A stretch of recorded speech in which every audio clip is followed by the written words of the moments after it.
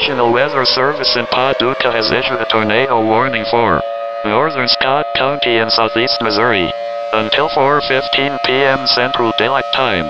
At 3:36 p.m. Central Daylight Time, a severe thunderstorm capable of producing a tornado was located near Chaffee and moving east at 45 miles per hour.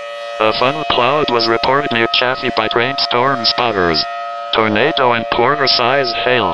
Weather spotters reported funnel cloud. Impact flying debris will be dangerous to those caught without shelter. Mobile homes will be damaged or destroyed. Damage to roofs, windows, and vehicles will occur. Tree damage is likely. This dangerous storm will be near Kelso and Benton around 3:45 p.m. Central Daylight Time.